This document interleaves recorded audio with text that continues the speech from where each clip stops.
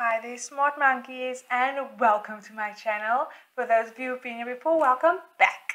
This is my little platform where I turn struggling math students into maths masters. I post videos Tuesdays and Thursdays, so please subscribe and turn on the notification button if you want to know when I post any new videos.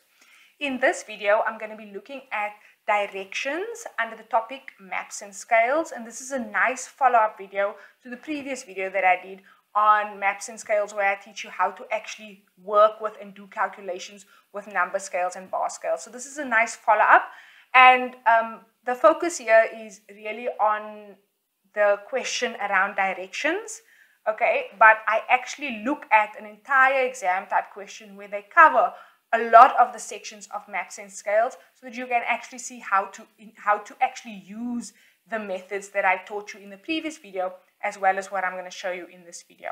So, without further ado, let's jump right in.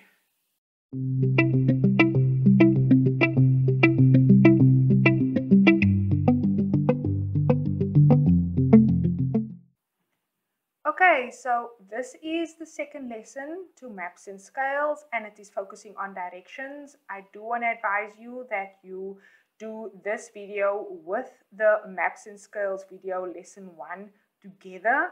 I just think that it would give you a nice clear understanding of this topic overall, and what calculations you have to make sure that you can do in order to answer any question on these sections. Okay, so for this video, I am using one example, one map, but I am taking a little bits from different topics to show you how they are actually, or how they can actually ask this section, combining various sections that you have covered in other topics in one question. Okay, although the focus is on directions. Okay, so this is sort of, you can see this as a typical exam type question. So I'm going to guide you through it as if it was an exam question. Okay, so on the left hand side here, you'll see that there's a map that's given to you, and the map has a key, and it has sort of all the information about this specific park in Joburg. And yeah, so we're just going to jump right in and start with the questions. Okay, so the first question says, what is the general direction from the main entrance to U-turn? Now, when you get a question like this, grade 12, general direction means north, south, east, west. Okay? Don't give detailed directions like turn left here, first circle right, then turn left. That's not what they're asking. Whenever you see the word general, then that means they're asking you for compass directions. Okay? And on the map, you will see it should be given to you which direction north is. And most likely it will be north facing up. But there are times where I've seen where the north is sort of facing to the side. Whichever way north is facing, you are going to draw a little sort of compass like this. Remembering that east is always on the right of north and west is always on the left. I always tell my students, if you look at it, it must say we. Okay, then you know you sort of have the directions in the right places. Okay, so the question is asking the general direction from the main entrance. So over here we have the main entrance to U-turn, and over there we have U-turn. Okay, so in order to get from here to there, we will go, and you'll always go up and down, up or down first. So north or south first. Okay, so from the main entrance I need to go up. So already you know I'm moving in the north direction, and then I have to go to the right, which means I'm going in the east direction. Okay, so your answer for this question then is northeast.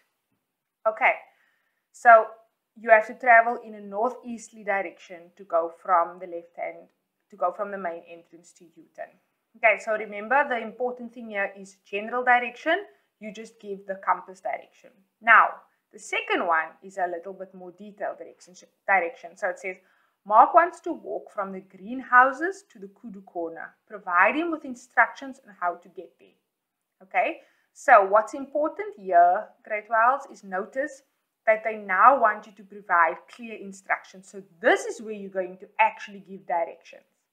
And the tip that I can give you here is, one, you always start your first sentence from where the person actually needs to leave. So they are walking from greenhouses. So your first instruction must always mention greenhouses. Then your last instruction must always say where your destination is, right? And everything in between that must literally give guidance that eliminates any possibility of this person actually not getting there. So I'm going to show you what I mean by that. Okay, so let's first just make sure we know where everything is. So this is where the greenhouses are, and this is where Kudu Corner is. So they want you to give directions right from here to there. So I generally first look at what is the easiest and simplest way. So if I look at this now, do you see this path that I'm doing, that I'm following with a mouse here, would be the easiest way to get there. But now I have to provide direction to make sure that at nowhere along the way does the person take the wrong turn, because my instructions is clear. So I always start, the first direction would be where I'm leaving from. Right, so I say leave the greenhouses and head towards the owl forest. So take note here, there's various ways this person can go along this route, this person can go along that route. So if I say head straight towards the owl forest, then that means that it's clear that this is the only path that person can take. So it eliminates all other incorrect possibilities. Then it says head towards the owl forest, right, with the greenhouses on your right. So this way you are leaving this way and the greenhouses on your right. And the reason why this is mentioned is because if you leave here, the greenhouses will be on your left. So this makes it very clear to the person where they're leaving to and in which direction they're going, right? So this says leave the greenhouses and head towards the owl forest with the greenhouses on your right. Okay, so that's this road over here. Now you're going to say, now you're going to have a look at what would be the next turn off from this road. Okay, so you're going to let this person then now knows that they're on the right road. Now, if I look, there's a left turn over there, there's a right turn over there, and then there's a left turn where we actually want to go. So essentially, if I look at this now, I will see that this person has to take the second left turn. Now, remember, you always traveling and looking at this from as if you were the person that's traveling. Okay, so this would be the second left turn. And please note, grade 12s don't give directions like turn north, turn east, turn west. You have to give turn left and right, because if you're going to give someone directions in real life, you're not going to mention to someone turn north. They're not going to know which way is north or east or west. Okay, so you're going to say turn left or turn right.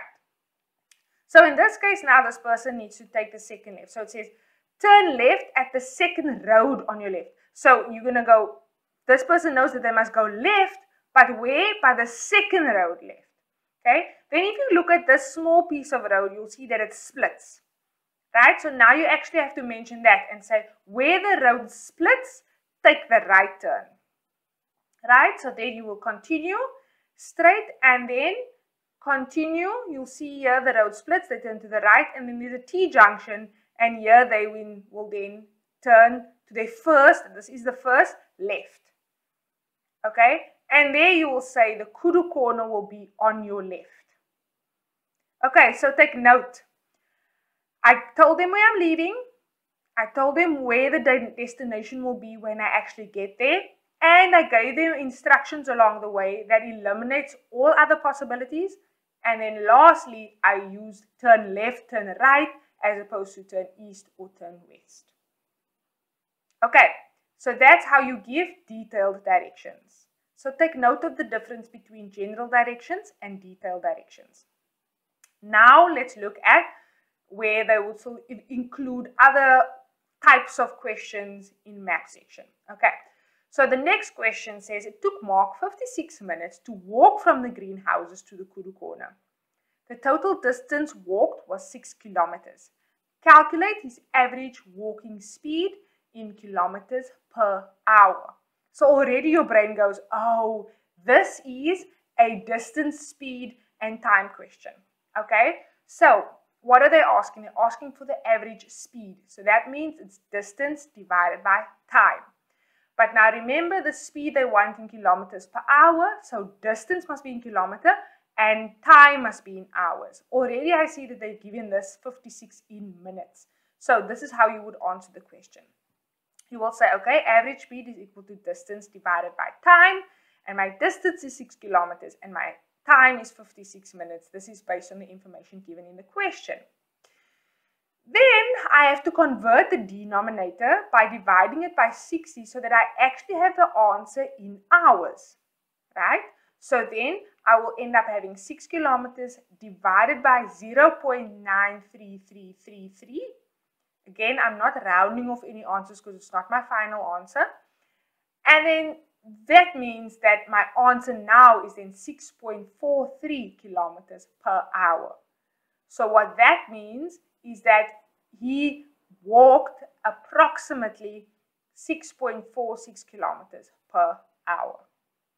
Okay, so you see how they can bring in distance, speed, and time now, which is really falling under measurement, into a map question. But you're applying the same methods that I taught in that video. Okay, then number 4.